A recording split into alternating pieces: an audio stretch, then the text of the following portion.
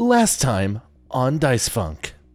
You guys are going to go into Sharp Investments, a 108-story skyscraper, to secure data off of the company servers for yourself. Oh yeah, what card are we there to steal? Avarice itself. Great! I got his grenade! Okay, I'm not going to be able to not press this button. Frank presses the button. We're in the video game. Which is General Heller. He is a cobra with a very impressive hood. And I'm going to, like, as he walks, I'm going to shuffle. So, like, once he gets his back to the elevator, that's when my front is to the elevator. And I'm just going to, like, slink in real quick. I say we go for combo because it sounds like the most friendshipy one. This is essentially Exodia, is it? Yeah, basically, you guys need to beat up this person before they finish assembling Exodia. Time to duel.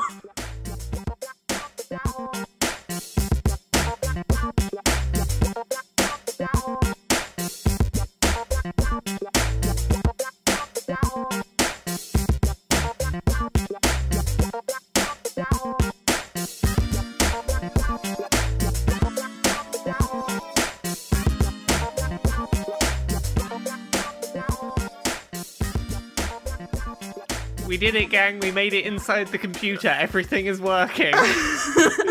I mean, listen, we got to establish the console wars because we have, like, the Q box and the Slay Station.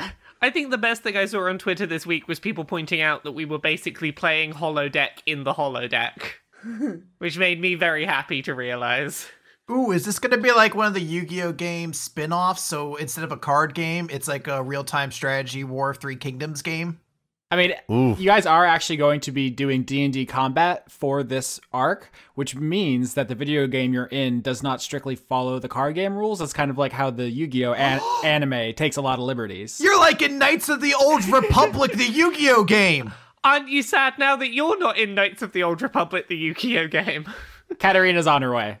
Yeah, she's on her way, and I think we're on our way to destroy whatever this thing that's in front of us. I mean, I'm just not sure how this is going to pan out. I'm just excited to see what sort of hot mess our combat ends up being. It's going to be extremely hot. Before we start this second episode of this arc, though, I think this is a fun time capsule because while we're recording this card game-centric arc, there's been a bunch of really big shakeups in card games in real life. Monster Reborn was just unbanned, I think. It's restricted still, but it's now in Yu-Gi-Oh! Again. And Jace the motherfucking Mind Sculptor just got unbanned in Modern, which if that sentence doesn't mean anything to you, I realize it sounds like gibberish, but it's unthinkable. Card that people assumed would never be playable is for some reason now playable and people are losing their minds. Sure. And Corridor Creeper is now a 2/5 since we're just talking about nerfs and changes. I'm contributing. I thought you were going to give us some more, like, Garfield facts, you know? Oh, well, I had a list of Garfield book names, but it's passed. Y'all are talking about Yu-Gi-Oh! But the only reference I have for what's happening right now is the Scooby-Doo made-for-TV movie, Scooby-Doo and the Cyber Chase. That is exactly what this is. I'm so proud of all of you. At least it's not Shaggy and Scooby Get a Clue, which is, like, the most amazing hot garbage that thing ever had going for it. Y'all remember one with the cat zombies? Yes. That was a good one. That was a good one, too, yes. All right, so on the last episode of this adventure, Katarina slipped into the executive elevator during the shift change between the military and the security for the building, going down to the basement to catch up to her friends. That's actually where we're going to start. Right now, Katarina, Kraken, Bane, Brooks, you're in the elevator. It's going down. On the way there, are you doing anything, thinking about anything? How are you? Because you just accomplished your goal, but you were spotted, and that's not great. So she's going to be in the elevator doing some light stretches so that the moment the elevator doors open, she can sprint away, and hopefully using her innate better speed than other people, she will be so fast that everyone's going to be like, man, that elevator just had a ghost inside of it. We were chasing nothing, and they'll go about their days. I love that mental image because what happens is the elevator is going down and there's just like the light music, da, da, da, da, and you're like stretching, and then it gets to the bottom and the doors don't open. Oh no. The light inside the elevator turns blood red and your phone buzzes and you have a text from Wendy which says, OMG, they're evacuating the building, question mark? I will text back, Do you know why? Wendy responds, some security thing? I'm stuck in the elevator. I'm not going to say which one, but I'm just going to say the elevator. Is there a way to open them all? Wendy responds, IDK, lol. She doesn't know because that's not her specialty. She's not an electrician or an electrical engineer or anything, but you assume there is, but also you think the elevator got to the basement. All right. Like it got down there. The doors just aren't opening because there's some kind of security override. Can I wedge my harpoon in between the door and try to like pry it open? Oh, I hope you do. Okay. Do I need a check for that, or is it just my good looks that gets me through? Oh, it's a strength check. Damn. All right. 7. Ooh. Those gains were not sick.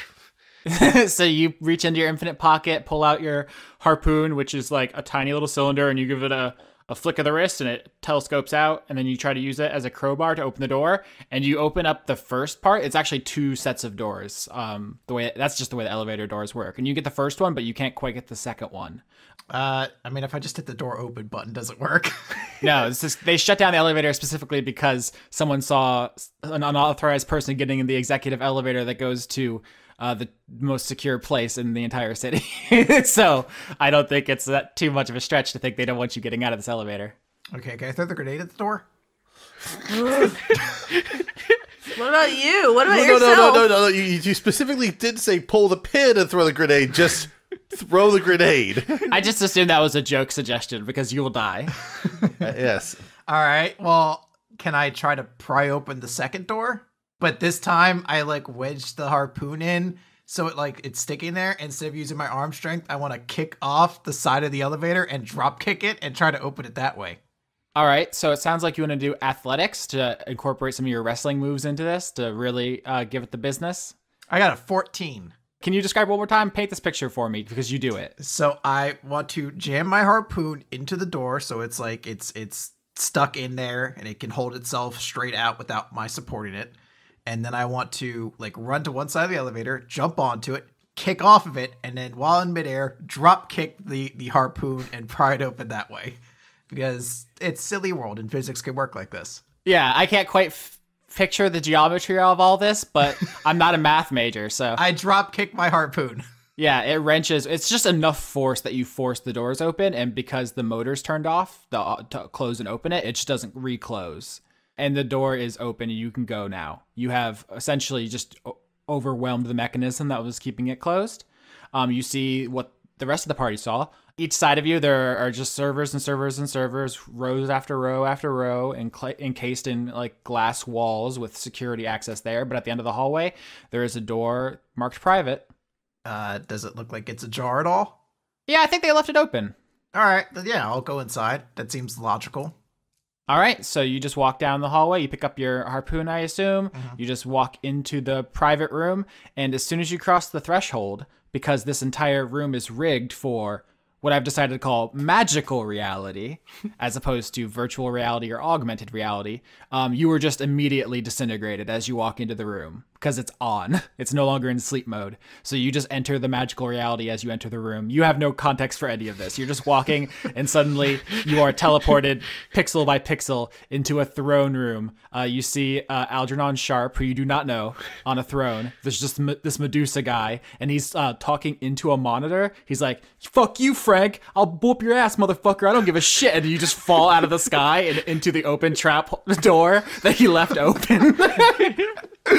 And you just see this as you're falling, and he turns. You guys see this too, because you're bantering with Algernon, and you see him just turn and look to the left real quick, like, what the fuck is that? Anyway, Frank, eat my dirty socks, motherfucker. Catarina, you fall through the trapdoor into the dungeon room with the 3 doors. You just slam into the stone pedestal in the middle of the room. Once again, still no context for where you are or what's going on. You can shakily get to your feet. You see 3 doors, one marked aggro, one marked control, and one marked combo. Aggro, aggro, aggro. All right. I have no context for these things, but one of those things sounds cool.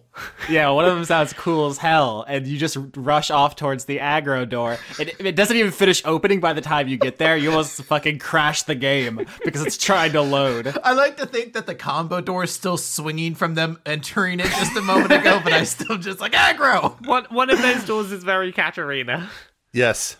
So, let's cut back to the rest of the party. You guys have started your battle against Algernon Sharp. He has summoned the Mystic of Forged Stone, which is a woman in a monk's robe carrying a staff.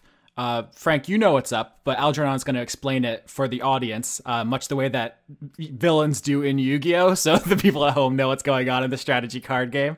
He says, And also me. Also Lauren. He says, you know, the combo decks are decks which require certain pieces in your hand to cast to win the game on the spot. But the difficult part is getting all of the cards necessary into your hand, which can take a long time. But luckily, I have a card, Mystic of the Forged Stone, which has a special ability which allows me to search my deck every turn for the combo piece I need, which means I've already signed your death warrant. So, here's the deal for you two. If we can kill that thing, we're good. We just gotta kill that thing before he gets the bits that he needs to kill us. And just how many bits does he need? It depends on the combo. You guys don't know the combo he's going for yet. Last week, Laura correctly identified Exodia as the reference. That is definitely what I'm going for. Yeah. And Frank, you know the Mystic of Forged Stone is one of the weakest creatures possible on its face. It can barely do damage, can barely defend itself. It's nothing. But if it gets all the combo pieces, Algernon wins on the spot, no matter what else is happening. So, let's roll initiative. 18. 12. 9. 10. No. First up is Frank, then Ed, then Algernon, then Lenora. Frank, your move. Okay, I'm gonna open up with Lightning Bolt, which is a 3rd level spell, because I want to kill this thing as quick as I can. Stroke of Lightning, 100 feet long, 5 feet wide. You've got to make a dex saving throw. 1.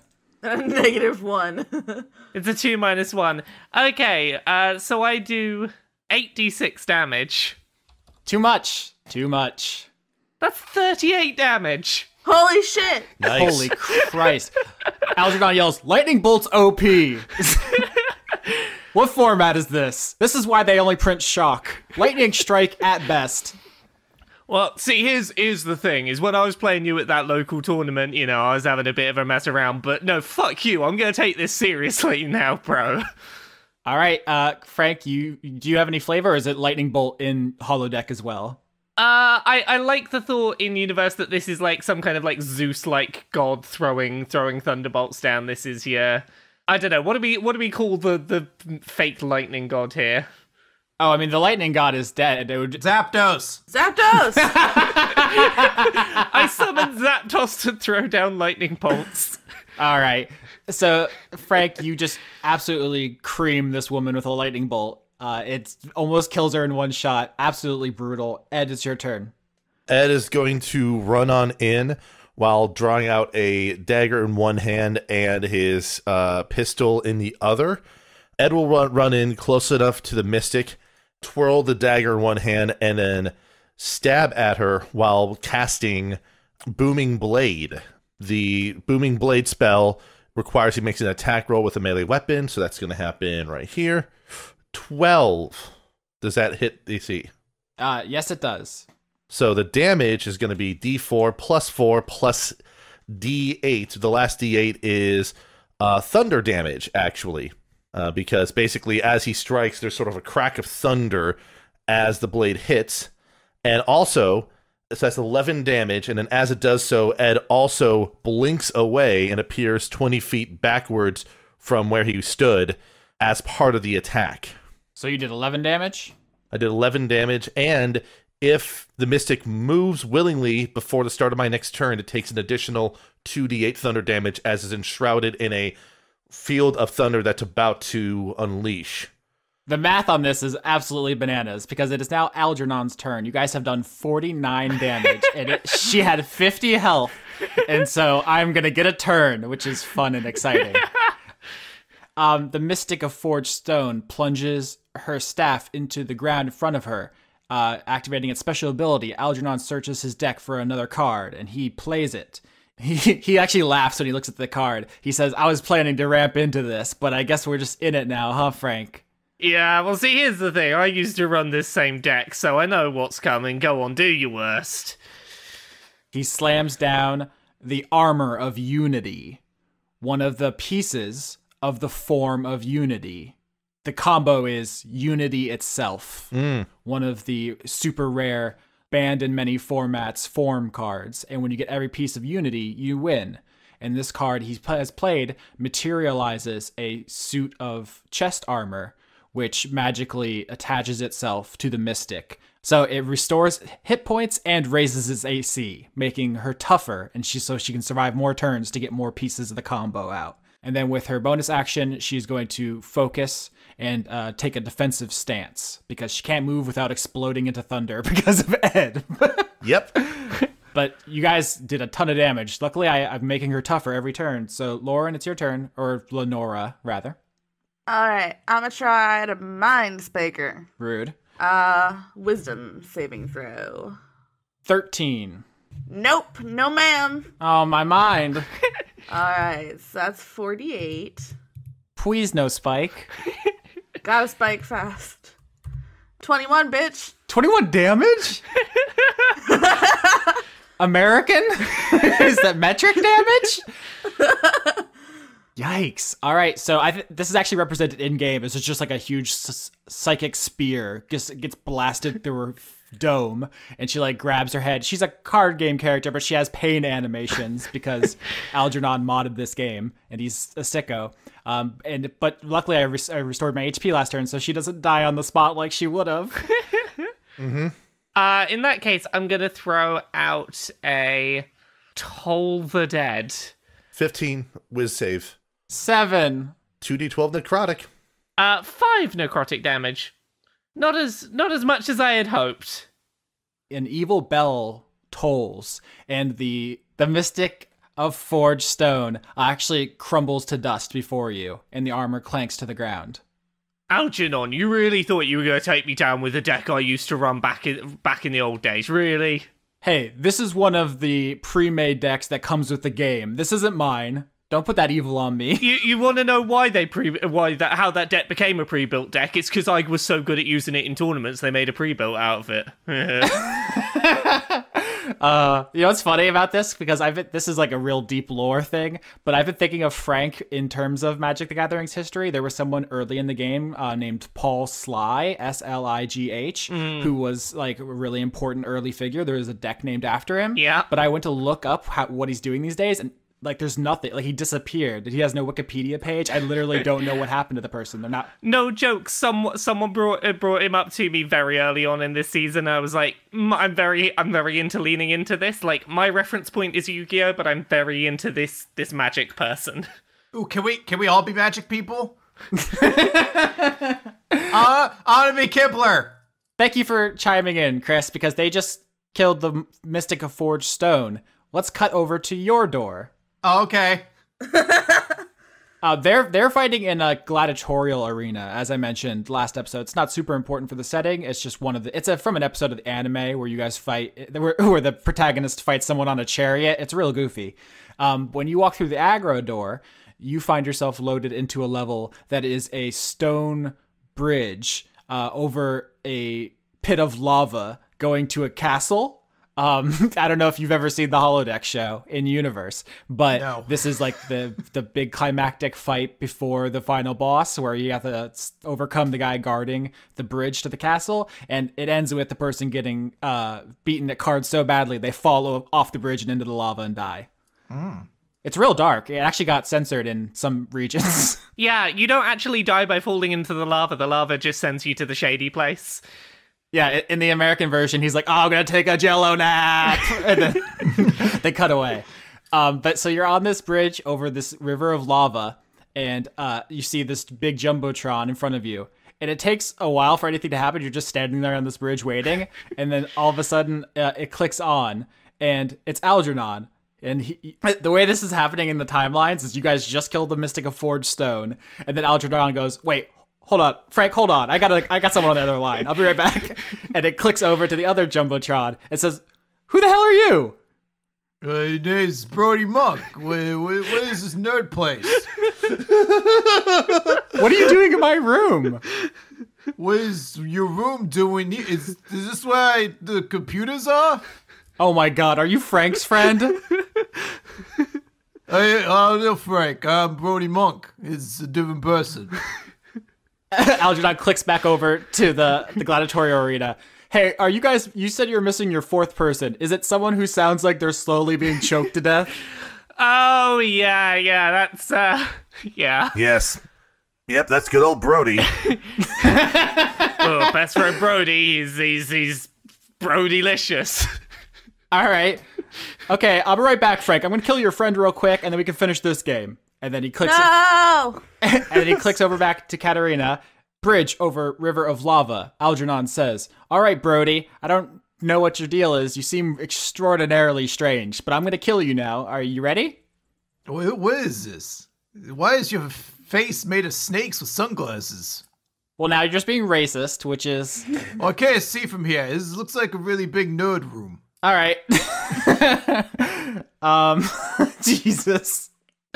Algernon says, enough of this, and he throws down a card and shouts, Penguin Paladin. And a big penguin in a suit of knight's armor riding a tiny pony appears at the other end of the bridge, and the Penguin Paladin has a long, comically sharp lance, and he begins riding across the bridge towards you. Roll initiative. 18. All right, the Penguin Paladin is going to stab you with its lance. Here comes the first attack. 24, second attack, 13. 13 misses, but the 24 slightly hits. Slightly. Oh, he's so strong. 6 damage as the Penguin Paladin stabs you. Your turn. Okay. So the first thing I want to do is I want to go into a rage. Mm-hmm. Then I'm going to pull out my handgun. I'm going to shoot the penguin in the face. Crit! I blew that penguin's head off! Oh. Roll damage. 25. All right, you take the penguin's head clean off his shoulders, and his body and the cute little Shetland pony he was riding disintegrate. Oh. Algernon says, no matter, it's an aggro deck. It's creatures, and more creatures. Creatures until you can't stand them. More creatures than your body has room for. Here we go. I play Bugbear Buccaneer. At the other end of the bridge appears a big fuzzy creature called a bugbear. It's roughly between a goblin and an orc. Kind of like Bigfoot, but mean. But he's dressed up like a pirate. He has a tricorder hat. He has the parrot on his shoulder. He has a cutlass. And he's like, yar, I be here to bugbear ye booty. And he takes a slash at you with his cutlass. 12. That's a miss. All right, your turn. I'm going to not shoot him with the gun this time because I want to save some bullets. So instead, I'm going to attack him twice. So 12 and another crit. Holy Christ. The crit hits, 12 does not. 13 damage. Describe it, because he's an aggro creature. They're notoriously low health. So I want it to, it's coming towards you with its cutlass. And, right before he'd go in, I just take up almost like a boxing stance and just give, a quick jab to the face. Right before the sword gets in, it just explodes through its face as it all digitizes away. Yeah, exactly. You punch his face off, and it turns into pixels and floats away. Pretty fun. It's a good workout. Getting a good warm-up going here. Do you got anything that's not lame that you can send out? What's up with that? Algernon seems flustered. He says, all these pre-made decks, nothing but draft commons. Chaff, I say. And he throws down another card, and he says, this time you have to face Undertaker Orc. And at the end of the bridge, you see a pretty stereotypical orc, green-skinned, large humanoid with tusks, dragging a tombstone behind him, which he scrapes across the ground as he walks over to you to hit you with it. You mean he's not dressed like the wrestler, the Undertaker? In my mind, he is. I was wondering if this was an anime card game crossover, like with the this is just like a wrestling tie-in they did. Yeah, same here. Except it's the American badass version of The Undertaker, so he just wears a leather vest around and has his wife's name tattooed on his neck. It's a Hearthstone joke. Oh yeah, Undertaker. He was crazy broken when he came out. Yep, every single thing I've said this episode has been a reference. I actually thought at first when you said it, I was like, that's pirate aggro that's coming at me now with the Buccaneer. And that first one's Murloc Paladin, isn't it? Crit and 22, motherfucker! Bring it. All right, that's a lot of fucking damage, dude. You didn't summon any death rattles. He can't be strong yet. 20 damage as he wails on you with a tombstone. So 10 damage because I'm raging. Algernon's like, didn't account for that. 10 and 26. 26 hits. It's a 19, natural 19 there. So you got 3 attacks so far with a 20, a 20, and a 19 there. It's fantastic. 10 damage. All right, you hit the Undertaker orc with your fist. Yeah, I uppercut him. All right, so this hulking pig man with a gravestone is wailing on you, and you're just hitting him with your bare fist. Hold on, wait. Can I reflame? Is he dead? No. Oh, all right. I'm gonna wait then. They're getting stronger, Brody. That's how an aggro mana curve works. Brody. I don't know. Is that computer talk? What are you talking about? Is this a computer? 11 and another crit. This is the 4th crit this episode. Yeah, I was gonna say there's a real drag out fight over here.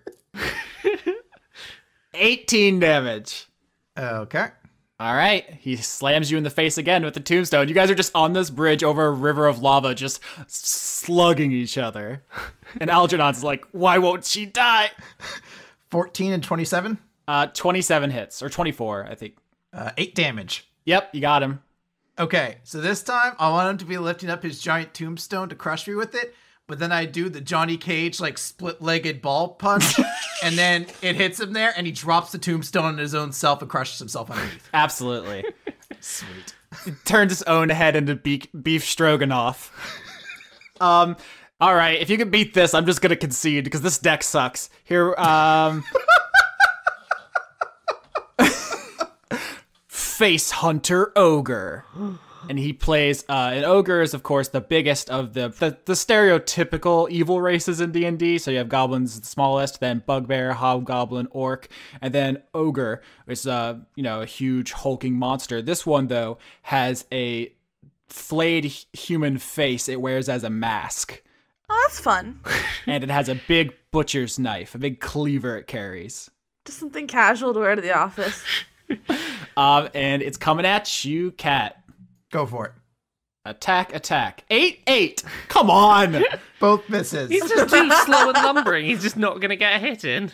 All right, I'm going to use a key point to attack, use a second flurry of blows then. So 24, 20, and 18. All 3 hit. My word. Oh, shit. 24 damage. Sweet Christmas. Yeah, I mean, If one of us was going to have to take on one of these rooms solo, I'm glad it was you. Right. The barbarian monk combo works really well with the static modifiers to damage and resistance to to damage types. So those are just great. Plus, I have a gun. Plus, you have a gun. you do have It's a the gun. barbarian monk with a gun, which sounds like a great exploitation film title, honestly. How much health do you have? 27. Oh, okay. This might be the last attack he gets, but you're within range, I think. Attack. 23 and 14. Both hit. Oh, no. Oh, 10 damage. Bad roll. Thank goodness, because remember, if you die in the game, you die in real life. That's true. The Face Hunter Ogre takes a nip off you, Cat, but does not cleave your head clean in half like I was hoping. Your turn. 21. Hits. 7 damage, minimum damage. Paint me a picture. Can I punch him so hard that the only thing that's... Oh, wait, no, I want a Kano victory. I want to punch him through the heart and grab his heart out, and it digitizes away in my palm. Okay, as the Face Hunter Ogre dies, it says, "It's a bit excessive, don't you think?" And it falls off the bridge and into the lava. I did! I beat your computer game! Algernon just goes, Whatever, I'll see you later, bye. Wait, where do I go? Where's the modem? Where's the modem? The room just falls apart around you, Kat, as it unloads, basically, and kicks you back to the lobby in the middle. But let's cut back to the other party. You guys have just defeated the Mystic of Forged Stone, but the armor's still on the ground, and the battle doesn't seem to be over. Algernon appears back on the Jumbotron in front of you. Frank, before anything else is going to happen, wants to grab that armor and try and put it on. All right, as you walk over to it, Algernon says, "Wow, Frank, really? I was trying to kill your friend and you're just going to take advantage? Just real poor sportsmanship." Hey, Brody don't need no help. Brody's got some sick gains. It's all good. Brody might not need help, but you're going to because you've walked right into my trap, fool. Oh no! You think I'm really going to run a combo deck without any recursion? You goof-ass. Yeah, I did think you were going to do that because you kind of suck. You know what doesn't suck? Bringing back Mystic of the Forged Stone from the graveyard, homie. While he's doing his speech, Frank is still going and picking up the armor to just put it on. Yeah, I mean, you're trying to, but inside of the armor, the creature is regenerating because he's casting Creature Revival on it. Let me... I want to see if I can do something about that. There's something I think I can do.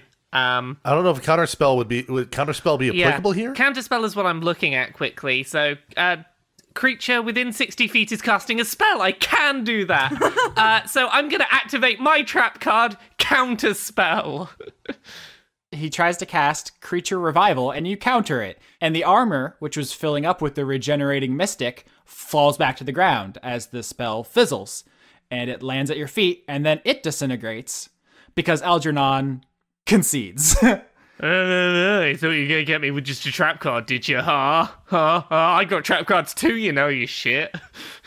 A true professional knows when to scoop. That's the first thing you learn when you actually take the game seriously, Frank. I can't do my combo. I'm out. See you back in the lobby, homie. See you, I guess. Yeah, you loser. You guys are booted back to the dungeon room shortly after Kat, who is wandering around. Kat, you're there first, because you just tore through those fucking guys on that bridge. What's up? I want to try to, she's, if I come back, they just see her, she keeps trying to open the aggro door because it was fun to punch things apart. Yeah, and the UI just has a big green check mark because you already beat the level and it's not letting you in, and you're just like, no. Screw you, check mark, I want to punch that penguin's face off again. You blew his face off with a gun. It was savage. You guys all know when you move back up that you have all your spell slots back and you're all at full health because this is... Oh, thank God. Because this is simulating a card game and things don't carry over from game to game. All your life points in your deck revive and everything. Mm-hmm. Actually, the game is not programmed to give you back your bullets. It does not expect that, so no. It didn't expect me to use my gun? No, it actually didn't. It super didn't. Jeff Kaplan, please nerf. Hey, Cat, Brody, how you doing? Oh, yeah, hey, Wes, what's up, guys? What's going on? Looks like we have one more door left to deal with here. Wait, what is this? Is this a computer? Is this where we're supposed to find the computer stuff? Here's the deal. You know how I play that card game, and that's my whole deal. Yeah. We're in the video game for the card game, and my rival is the one who put us here. Except, well, we kind of put ourselves here, but he's the one ruling everything. And if we are not the best at this card game, video game, we will die. It's one of those die in the game, die for real situations. Wait a minute. Are you saying I'm playing a nerd game? Yes. You're playing a nerd game. It seemed so cool before. And apparently you did pretty well because you got through one of those rooms by yourself. So well done you. You are good at nerd games. Do you shoot penguins in the faces in this game usually? Because my opinion on it will change greatly if that's the case. If by that you mean summon a monster in a card that its attack is flavored as doing that, then yes. Alright, maybe it's a little cooler than I thought. Either way, I want to go shoot some more things. So, just an out of canon question: have we just lost Catarina as a character now? Do we just have Brody? Because I'm totally up for Brody as the new character. I've gone too deep. I don't know how much like him longer, I can live with that accent, though. I got lost in the character. You never know. Algernon might be listening. I only catch like every other word. I guess it's like a respect question. It's like, should we be referring to you as Cat or Brody now? Like, how much do we just go like, this is you now in character? In character, you should recognize it's still Cat. Out of character, you do what you want. Ed's MO is like, if someone presents an alias for themselves, Ed will immediately call them by that alias from that point forward, to maintain the facade as well as he can. So, considering we're on a heist, that's a really good call. Kat just makes really shitty disguises for herself when she goes on missions. I like the fact that you're just that deep undercover in this disguise. Gotta stay true to that character, yo. So yeah, we have one door remaining. All right, you guys open the control door. You walk in. This one is actually a cherry blossom-filled field. This is the scene from the anime where the love interest confesses to the protagonist. It's very heart-wrenching. It's where all the fan art is of, really, this scene. It's a fan favorite. In this field, there is just a weird floating jumbotron, though, which kind of breaks the mood. But you guys are in this idyllic Japanese-style field. Oh, Algernon, I did not know you felt this way about me. Will Senpai finally notice us here? Oh my god. All right. So apparently you guys are trying to annoy me to death. Is that the new meta? I like to picture that Ed just walking in, kind of going like whole CQC with the pistol and knife, kind of like, Solid Snake, just looking for any particular threat in the area. It's 100% the end of Snake Eater. I just thought that was less accessible. Yeah. That is what is happening right now. So let's just get into it. Algernon starts. He says, so Frank, as you know, a control deck is about denying the opponent their game plan and making the game go as long as possible so that you can get as many resources to finish the game when you're good and ready. So I'm going to let you guys go on the offensive, and I'm going to start by playing Swords of Concealing Darkness. And swords, giant black swords rain out of the sky and slam into the ground in a circle. And in the middle of these swords, there is a impermeable black mist that you cannot see inside. And Algernon plays another card, which summons a creature inside that dark mist, but you do not know what it is, which limits your ability to plan to fight it. So I got 13. 4. Yikes. I got 19. 7. Lenora, your turn. All right. In the area where he put his little mysterious shroud where he's hiding his dudes, I'm going to cast Hunger of Hadar. All right, so you raise up your MP3 player to turn it to the Hunger of Hadar station, and Algernon says, not so fast. No, I'm so excited. This is a control deck, motherfucker, which means it's nothing but counter spells. Oh. I play Permission Denied. Next turn. Oh, that's such a bitch. That was going to be so good. Wait, can I counterspell the counterspell? Yes, you absolutely can. Okay. Hey, now we play in Legacy. Okay, so Frank counterspells the counterspell. All right, I play Force of Will. No, I'm kidding. That, deep lore. Deep lore. Nope, okay, so Hunger of Hadar goes through.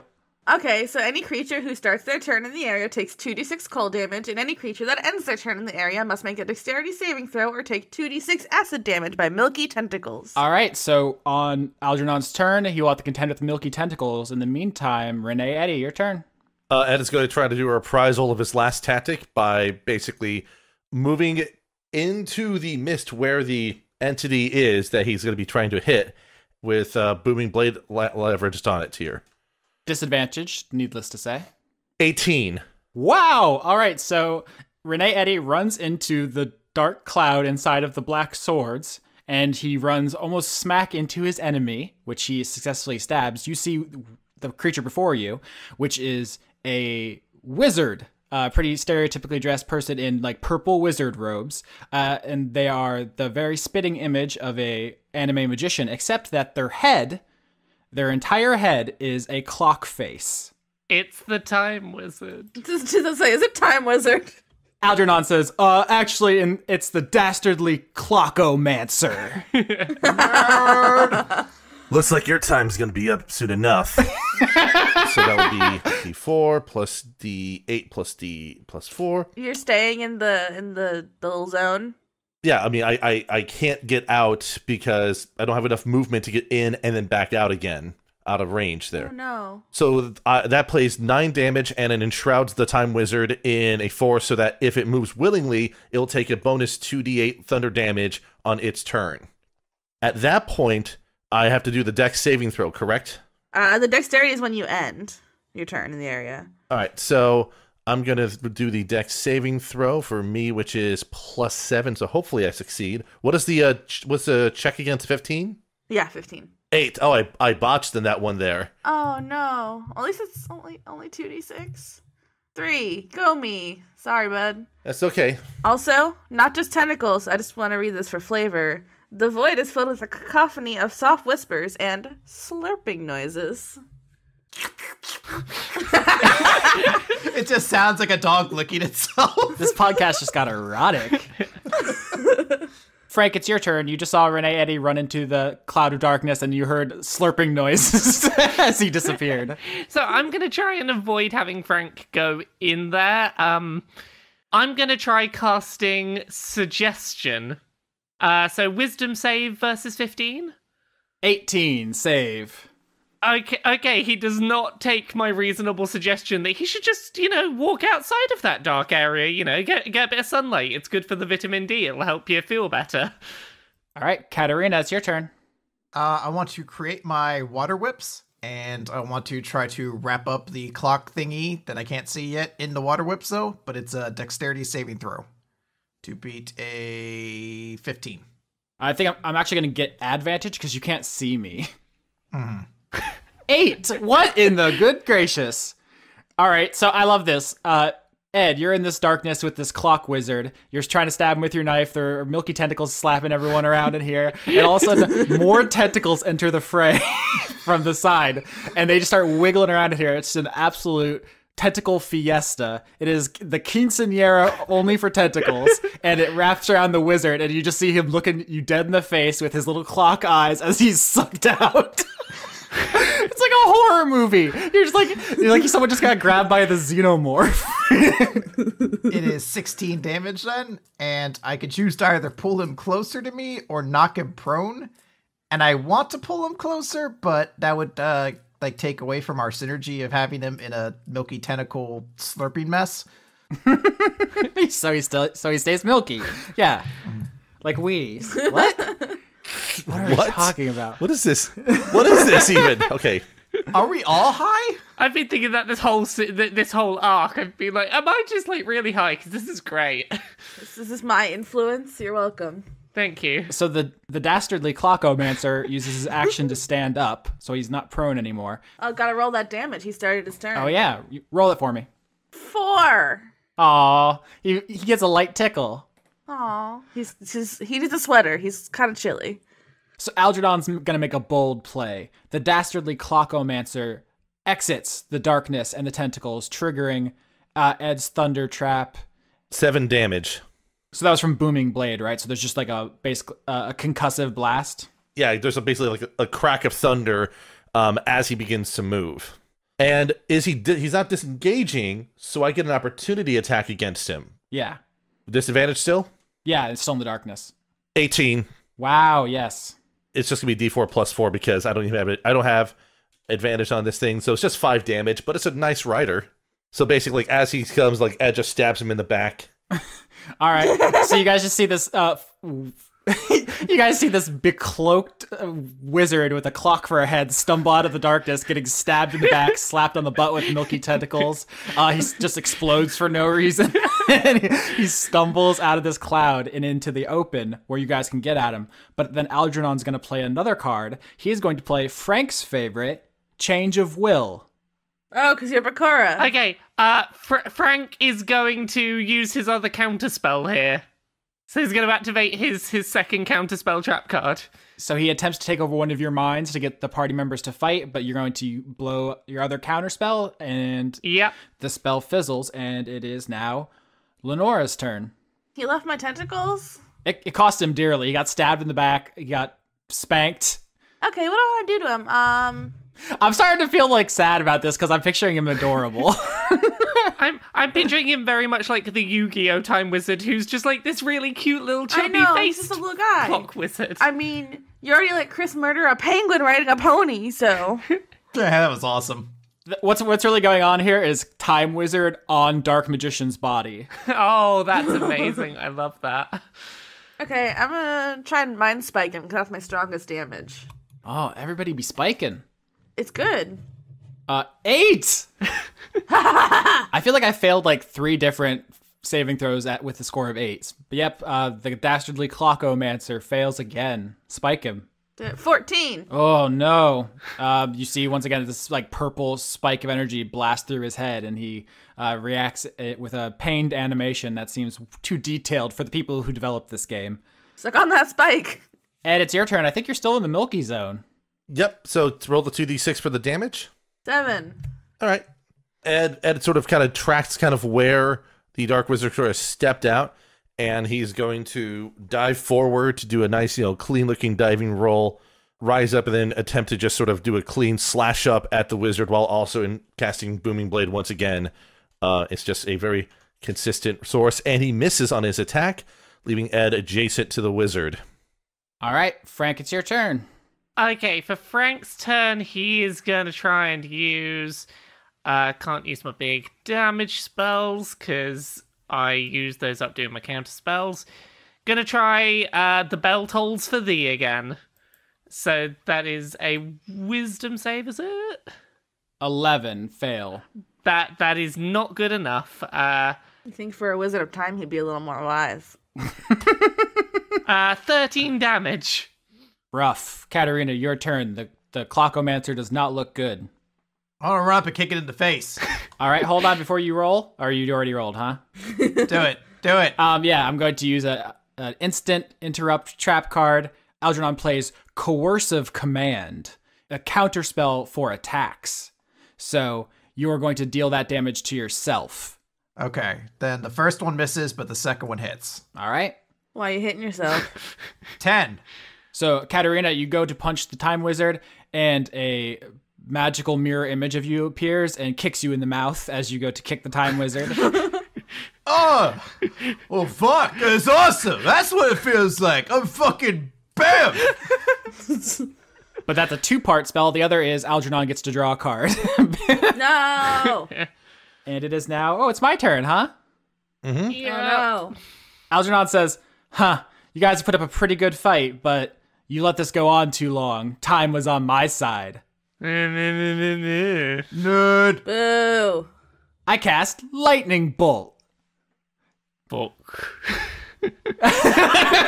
Dexterity save. Is it against Frank?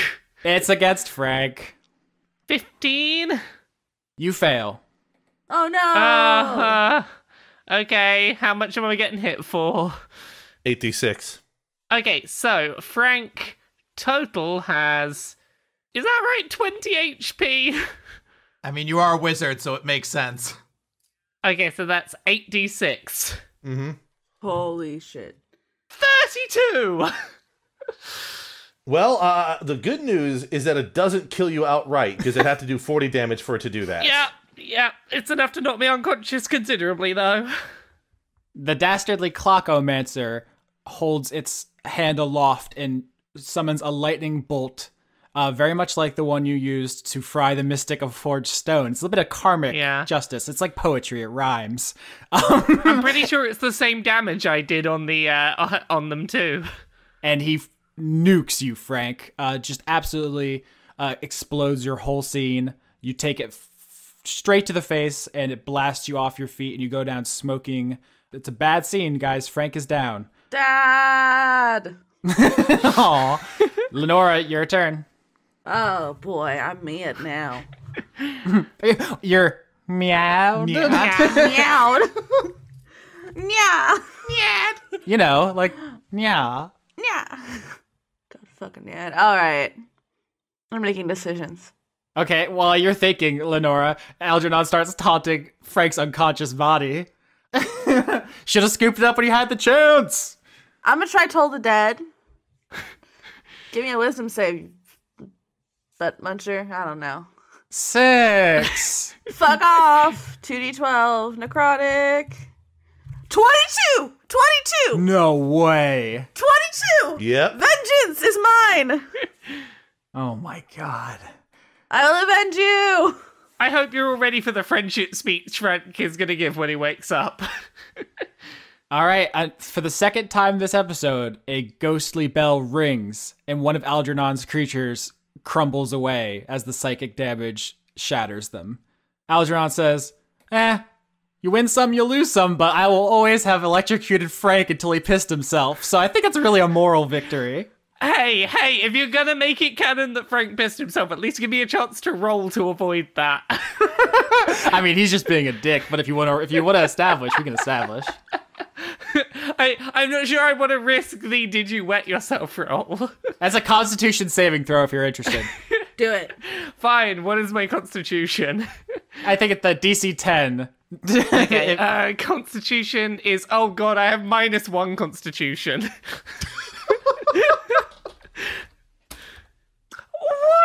Oh, wow. Oh, no. None of us will say anything. You're good. Who is my little pea boy? Oh, no. Whoa! This episode was interesting. Frank rolled a 1. I'll hand Frank my vest so he can use it as like a shirt jacket thing around He's the belt. unconscious. I don't think it's gonna help. All right, well, I'll lay it over to protect your dignity in the moment. I mean, the level falls apart as you guys are booted back to the lobby and you're brought back with full health and all your slots and everything. But Algernon hacks into the code to make sure you don't unpee your pants. It's very important to me, he says. Don't take this away from me. Yo, you got some problems, kid. You know what? Here's the thing, Algernon. I may have pissed myself, but at least I still have 3 friends stood by my side who fought by my side when I was unconscious. You've not won a single fight. Yeah, I think I've come out on top so far. All you have is sexy snake posters. Exactly. I have friends who won't laugh until we're done with the heist about me pissing myself. We both know those victories didn't count. Those were stock decks. Come on up here and face a real duelist. Here's the thing. If you've got enough control over this world to do what you've just done, you could have. We beat you. All right, enough talk. Have at you. The dais in the center of the dungeon room begins to rise up out of the ground as you guys are all on this raising platform that's going back up to the throne room through the trap hatch. As you guys are rising up through the darkness, you have a few moments to collect yourself before you're face to face with your foe. Right, before we get ready for this fight, here's one thing I want to do for all of you.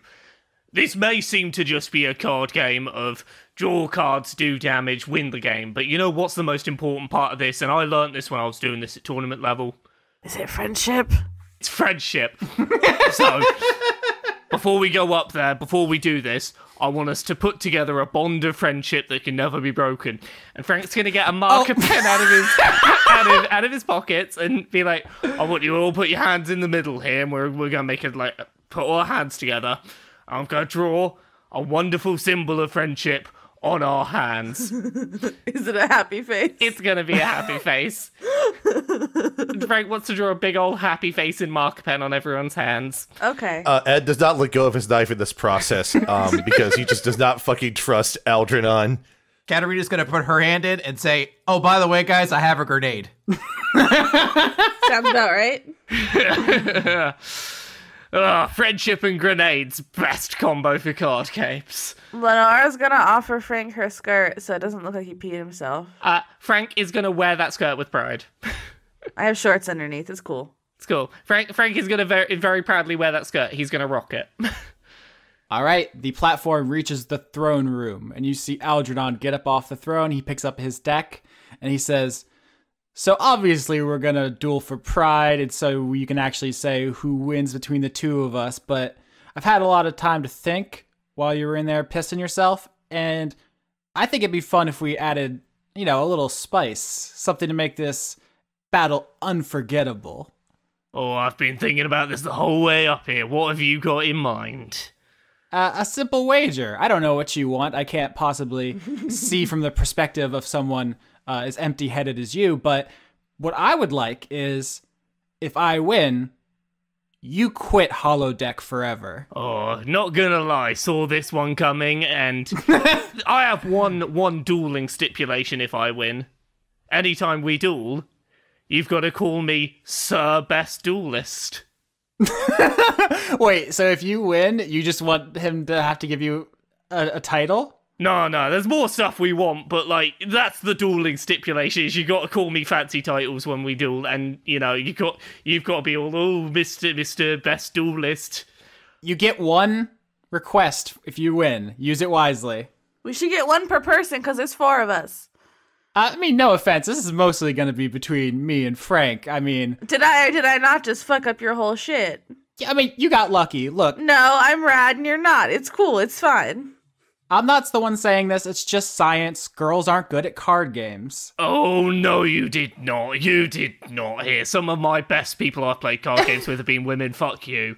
Right. Lenora will remember that. Oh, so, if we're walking out of here with one thing, I'm taking Avarice. And we're walking out of here uncontested. For the first time, basically, in any of your interactions ever, Algernon seems shaken when you ask that. Shooketh. He says, why that card? Does it matter? You're so confident you're going to win. What does it matter what I ask for? It matters to me. We need it because reasons. The card is special to me. At this point, Frank is probably going to be legitimately a little bit taken aback, because I think to this point, Algernon has literally just been the face of villainy to him. It's been this is the person who just stands in my way and mocks me at every turn and makes me feel inadequate, and now suddenly it's like, Is it a memento from Mom or something? Is this what this is going to? This is that one fucking throwaway line I made in our first interaction, isn't it? Oh, fuck. I'm gonna need a second. Do you mind if I just talk with these few for a second? I'll come back to you. Just give me a second. Whatever. You know, it's the least you can do after you made me piss myself. He turns his back on you. So, look, we need this card, right? I feel bad-ish for the guy and all, but this is kind of a matter of survival for us. Well, I don't feel bad at all. I'll wedge him over a picture of his dead mom if you need me to.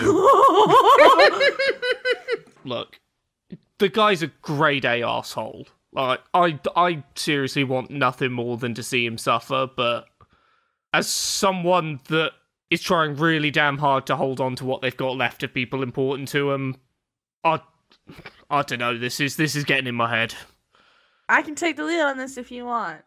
Because I get it, he's sad. But here's the thing, he'll be sad and he'll still be okay because he's still some rich guy's kid. If we don't get this, we are fucked. And then we'll have nothing and then also probably be dead. I vote we go for this. We do what we gotta do. But I'm gonna see if we can get that card back to him when we're done. After it's been used to humiliate, I'm gonna see if we can get this back. Okay.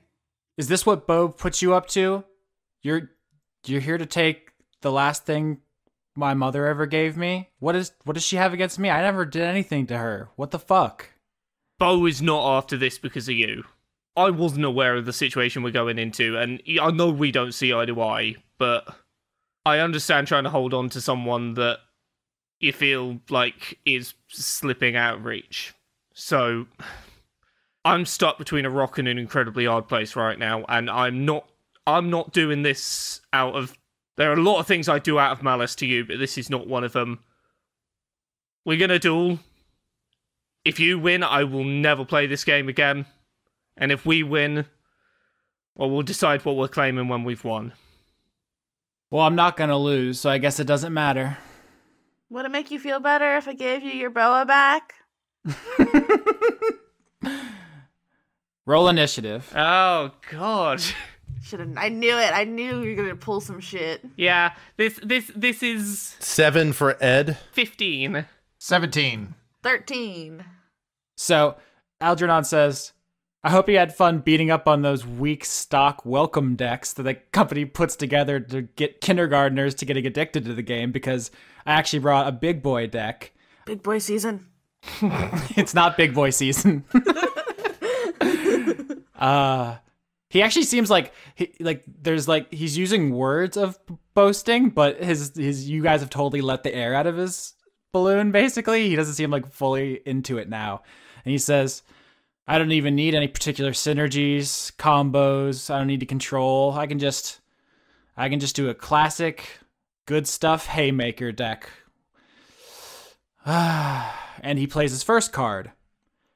Pain itself. No. Yep. And the creature that rises up as he plays the card is one of the forms, which takes the visage of a skinless or perhaps flayed person. Just an absolute bloody mess of exposed musculature and hints of glinting white bone. All along it, there are like nails driven into this thing. It's like writhing in agony on the card art. It looks like something out of Hellraiser, more specifically a Phyrexian from Magic Gathering, but small reference pools. This is the form of Pain. No one actually knows what it really looks like. All of the forms are basically guesswork, except for the few lucky sentient creatures who have actually witnessed one in person. Quote unquote lucky. Yeah, but so most of this is just like speculative, or it's almost a crowdsourced religion in a way. It's just like people imagining what these things would look like. So that is what appears before you, just like a skinless, agonizing. It's like a Dark Souls enemy. It's very bad. And it is your turn, Catarina. Okay. I apologize in advance because I'm playing to character, but I'm going to rage. I'm going to run up. I'm going to look at Algernon and say, did your dead mom give you this card too? And then I'm going to shoot Pain in the knee. Oh, that's so mean. 17. Yes, that hits. So 14 damage. Yikes. Yeah, you shoot this thing in the knee and just like blood and flesh and bones explode out of it. And it just wails in terrifying agony. The episode of the anime that featured this thing was never localized. Why does Ash have so many Tauroses? Fuck, that's a good ass joke. That is a good deep cut. And it is Frank's turn. Frank is gonna open up with Dodgy Dave's House of Mirrors. 3 illusory duplicates of Frank now. They move with me, mimic my actions, and nothing has to happen until you try and attack one of the attack Frank. Too many Franks. Too many Franks. Too many Franks. Too many Franks. I was just thinking that in my head. There are now too many Franks. All right, it is now Algernon's turn. He kind of laughs to himself in a low, creepy way, just like, all of these duplicates, all this strategy, all this posturing. Frank, I know you're not super familiar with the expensive cards, but Pain itself doesn't really require much strategy. And the creature holds its arms aloft, and a red wave of energy explodes out of it, sweeping through the room. And all of you are suddenly racked with exquisite agony. Take d6 damage. Nobody can save, and your armor does nothing. Oh! I took 3. Does it reduce by half for Barbarian? No, it's psychic. Okay, 3 damage for Frank. All right, Lenora, it's your turn. This skinless monster is going to make you suffer to death. It's not even going to hit you or do any magic or anything. Just being in its presence is killing you. It's humanoid, right? Yeah, it's like a 7-foot tall humanoid, basically. I was thinking about trying Crown of Madness on it, but I'm gonna wait to use that and see if I have something better. I'm gonna try and Mind Spike it because it's my most powerful thing and I want it to go away. He actually has really bad stats because it is a being of infinite suffering. It's just like a pain boy. Yeah, it actually has extremely bad stats. So I was banking on. Oh, thank God. 11. Don't hurt me no more. 11. All right, Ed, your turn. Ed is going to keep his distance to start. He's going to move in relatively close to where Catarina is, line up, and just try to take a shot with his pistol at Pain's shoulder. 11. Nope, that misses. Yeah, that's all he does in his turn. All right, Catarina. All right, I'm going to spend a key point to use 3 attacks, and when I do that, I'm going to be like, oh, you think you know pain? Well, I'll put you in the ankle lock! So 16, 21, and 24. Wowie! All hits. 15, so 23. I don't want to put him in an ankle lock. All right. He's still standing, but I want to do it anyway. All right, so you're just climbing all over this, like, basically, Attack on Titan motherfucker. But... Well, I'm just going to punch him in a kneecap a lot then if it doesn't work, where I shot him. Okay. Yeah, just nice. Frank, it's your turn. Frank is gonna try and use Toll the Dead, so wisdom save against 15. -2. Well, this thing is not very wise. Nope. Its entire existence is suffering. Same. 2d8. This thing's taken damage, hasn't it? Yeah, it has. So it's 2d12. 5 damage. All right, not very much. So the bell rings out, but this time the creature does not crumble to dust. And it is Algernon's turn again. And he says, I was really hoping this would have been more challenging. I thought I'd get to show off a couple of my other really cool cards, but take another pain wave, I guess. D6 for everybody. Another 3 to Frank. 4. 4 as well. Yeah, and I mean, in character, it's excruciating. It's like, specifically the way the game is programmed is like, he's modded it to access the memory of the worst pain you've ever felt and play that back. It's a real dick move. Lenora? Does he ever move? No, I'm gonna save that spell slot. He's just standing there, just... Emanating pain. I'm gonna try Frostbite, because it's a cantrip, but I'm saving my spell slot for something fun later. Mm-hmm. So, let's see. Constitution saving throw.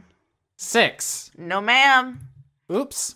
So 7 damage and cold damage, and I don't think the pain wave counts as a weapon, does it? No. Yeah. So, yeah, that's it. He's frosty. All right, he's very frosty. Probably hurts because he has no skin. Once Ed sees that he has a bit of an opening, he's going to move in and then try to make an attack with the knife. 21. That hits. So that's going to be enshrouded with Booming Blade again. And because there's an ally within its range, it counts as a sneak attack damage. So it's D4 plus D6 plus D8 plus 4, 16 damage. We're about to paint a picture here. Ed sees an opportunity when Catarina kind of has him kind of grappled somewhat. Katarina's grappling him. Lenora froze part of him. Yeah. And Ed is going to swirl the dagger he has, stab it around the side of his torso, and try to pull up and through to basically do as well as he can to cut its upper body in half off from the rest of him.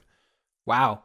Ed, you nearly sever the thing at the torso with your dagger, and the thing like hangs half together before collapsing backwards and turning into pixels and floating away, but it's like nearly headless Nick, but like his torso.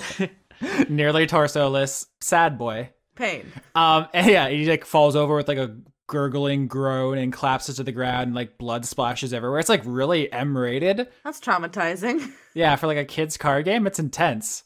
And Algernon says, oh, we'll get to see another one. That's fun. It's a fun game, isn't it, Frank? Fun is a word for it. Hey, why are you such an asshole? He actually like looks down as if he's thinking about it. And then he says, oh, look, just what I wanted.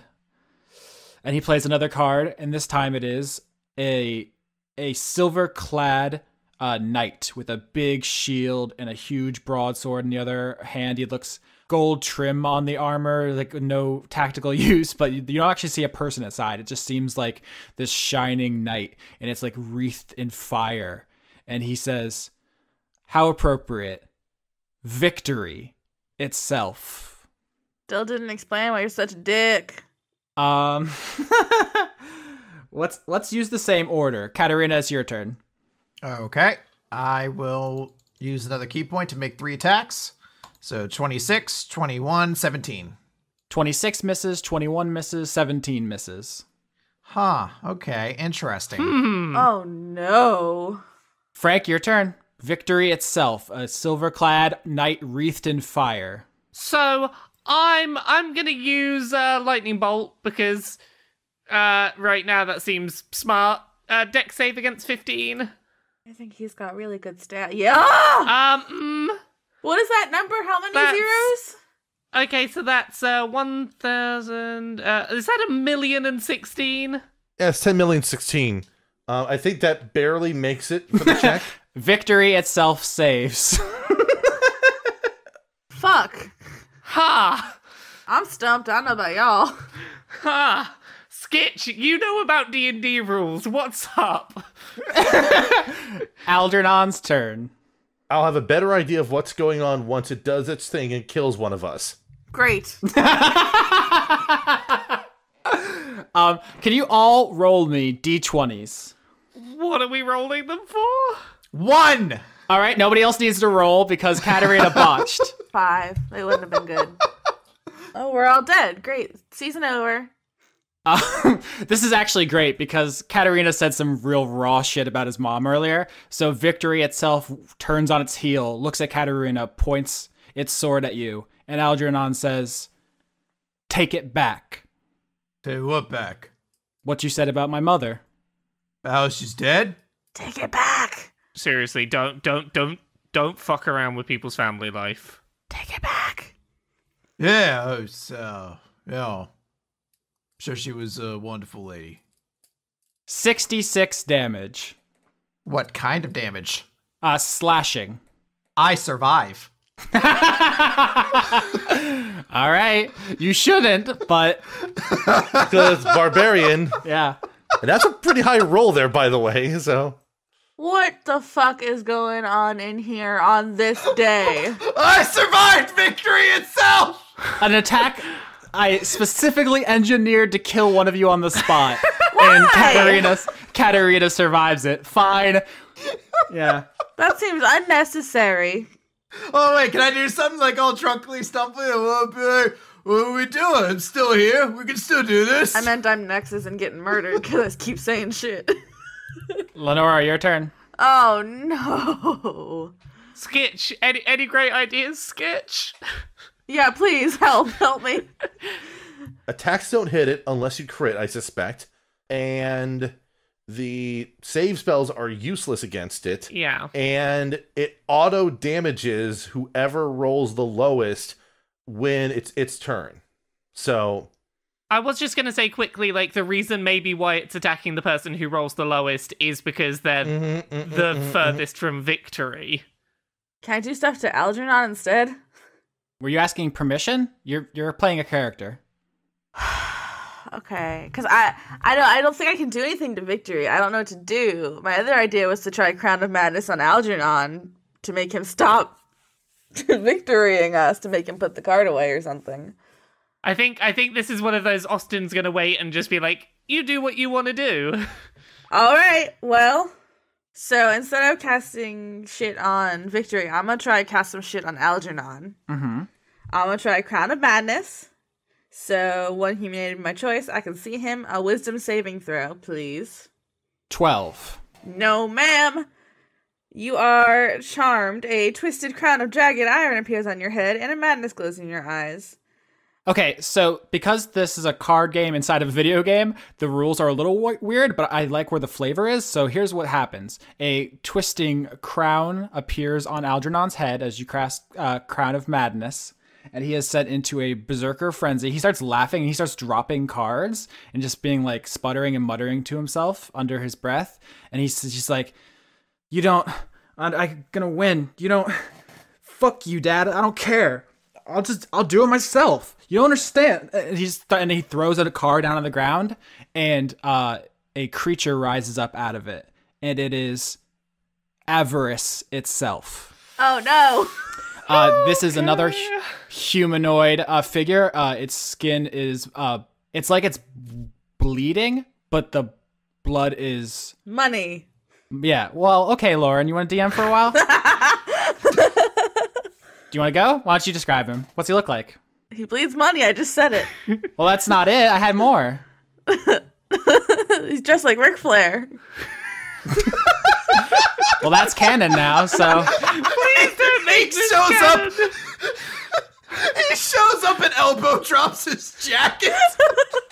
I was gonna say his torso is split in the middle, and there are teeth where like his ribs are teeth, and it's like his chest cavity is filled with gold coins, and he's like eating them. I like Austin. Nom nom. I like Austin's description. But it's also Ric Flair. It can be all these things. Could it be both? And still on this madness grip, Algernon just starts paying life to draw cards. He drops his deck on the ground and just starts picking them up one after another. And there's like a life counter on the Jumbotron, and it just starts going down. So at this point, even if we do nothing, he's probably going to lose very soon. He pays a life, he draws a card. He pays a life, he draws a card. He pays a life, he draws a card. Okay, I don't know what the equivalent is in holodeck, but in Yu-Gi-Oh! It would be placing your hand on top of the deck. It is the I surrender, you have won. Oh snap! And Frank's gonna surrender. God damn it, Frank! Stop being a good person. So as Algernon's like life total goes 3, 2, 1, you concede. Yeah, Frank concedes.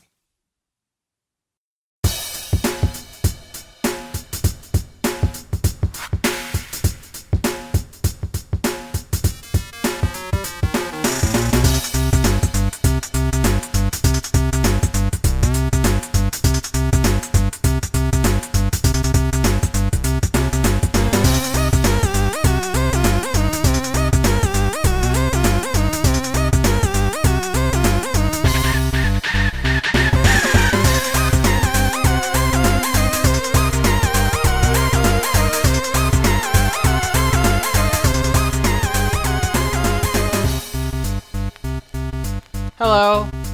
Hi. Hello, Lauren, famous for voicing Lenora Desmond on Season 4 of Dice Funk, also Lavinia on Season 2, and Dora on Season 3. They were all a real stretch for me. Very well, I would say they're all very small, but they're not. One is big. Oh, that one actually is a stretch. How is it? Living all my tall dreams. Nice. I'm here to talk about credits, including the music credits, which I'm going to do now. Do it.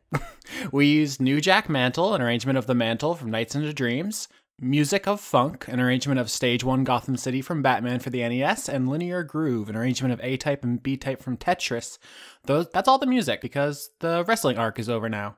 Aren't you happy? Yeah, I like all that music. It's very good. I do too, but I imagine it's hard for you to, edit. My life is editing hell. Do you want to do other credits? Okay, yeah. Executive producers for February 2018. I'ma start.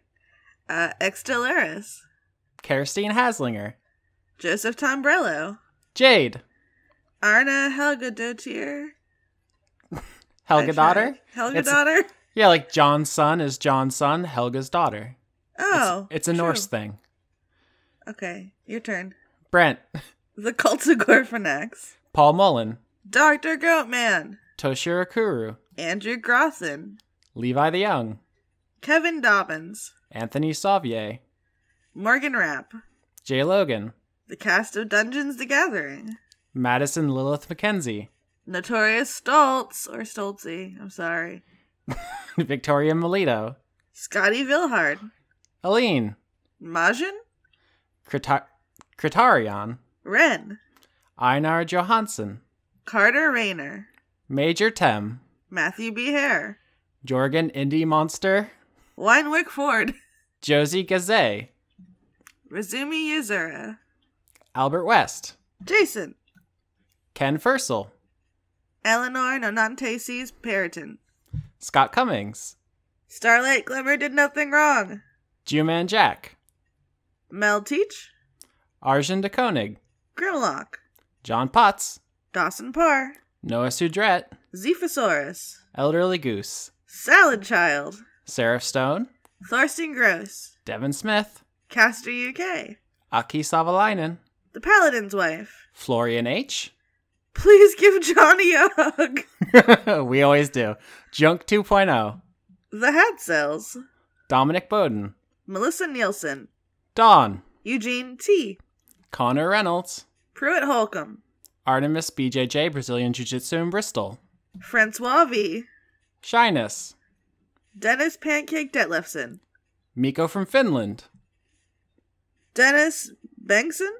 Josh Mosier. And Diego Vandane. Allison Ansell. Sydney Marsing. Just a Jester. Sevarden Akrasimova. Brady Horner. Kitty Foe. James Neely. Marissa Donaldson. M. Joe. Lana Seawolf. Toby Gleason Stack. Matthew Weber. Melissa Booker. Cameron Abbas. Dylan. Anna Stillfire. Sean, the host of Funk Dunk Plays. Harrison Andrew. Christopher Charlow. Jorrit. Viger Arnston. Cody Jackson. And August Rue. We did it. We did all the names. Thank you for 2018. Wow. Happy Wow. February. What else do we have to talk about in this part? Sketch is bandcamp.com/sketch, something like that. Laura is Laura K. Buzz everywhere. Yep, kotaku.co.uk. Chris, he does stuff. Weekly manga recap. That should be his new fucking catchphrase. This is Chris, he does stuff. iTunes, Google Play, YouTube, Podbean. Is there anywhere we aren't? You have a Patreon. I do. Patreon.com/AustinOrsky. That's where I live now. And then if you want to harass me, I'm just Raglicious on Twitter. No one knows how to spell that. RAWRGLICIOUS. Wow. I learned a lot. That's the whole thing, right? Special thanks to all the cats. Mm-hmm. Mine and Laura's and any other cats about. Anna, Smudge. Zelda. What's the hedgehog? Oh, B-Scotch. Well, that's her nickname. She really is the Duchess Karina of Butterscotch. Not so special thanks, because she is very rude. Special thanks. I take a lot of inspiration from her rude dude. Okay, yeah, that helps you with your role-playing. Also, thanks to Echo, who is a dog who's in my house as we record this. He's very good at fetch.